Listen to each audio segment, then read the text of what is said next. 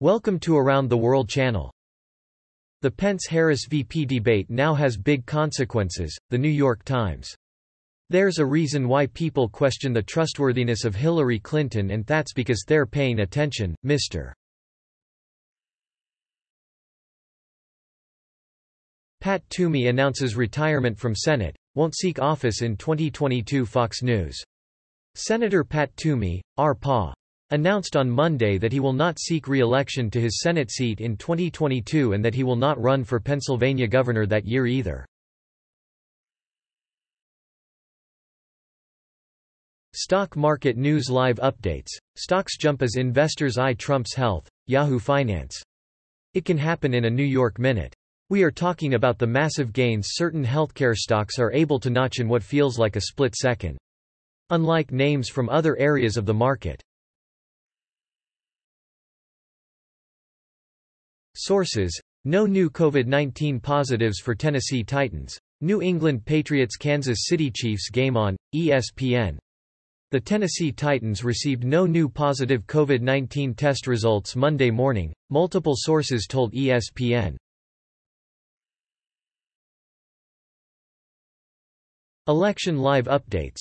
Biden heading to Florida while doctors say Trump could be discharged as soon as today, The Washington Post. Biden is scheduled Monday to head to the key battleground state of Florida to court Haitian and Latino voters and participate in a nationally televised town hall hosted by NBC News. Gay men take over Proud Boys hashtag on Twitter, to reclaim our pride, USA Today. Gay men are reclaiming hashtag Proud Boys on Twitter after Trump encouraged the Proud Boys to stand back and stand by at the first presidential debate. Safety panel has great concern about NASA plans to test moon mission software, Ars Technica.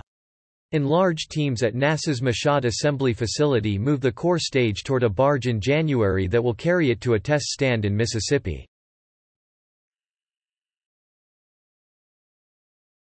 Norwegian cruise extends suspension of cruises through November, MarketWatch. Shares of Norwegian Cruise Line Holdings Limited. NCLH, -1.70% fell 1.1% in pre-market trading Monday, after the cruise operator extended the suspension of cruises to include those embarking November. Nest Audio Review. Throw your Google Home in the trash, Android police.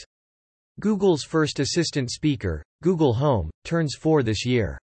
The company says that device was designed primarily as a means to access the Google Assistant, and music playback was secondary. Bristol-Myers to buy heart drugs developer MyoKardia for about $13 billion, CNBC. Bristol-Myers Squibb said on Monday it would buy MyoKardia for about $13 billion to bolster its portfolio of heart disease treatments, as it seeks to reduce some of its dependence on cancer drugs.